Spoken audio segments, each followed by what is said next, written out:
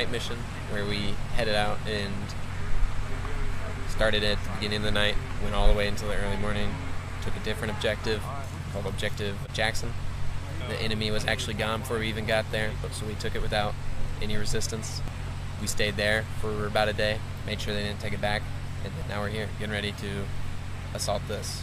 So this is our sand table of the objective Margaz. What you're looking at, we got roads, buildings, the whole thing.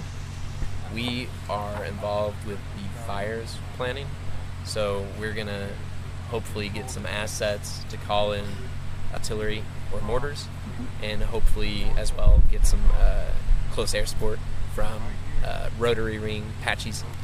So I think the training is a big enough payoff to make this worth it, because a lot of the guard guys don't get that time, don't get that type of training every drill. So going through things like this prepares them for years and years to come, because it's such a big event. Simulates real life combat.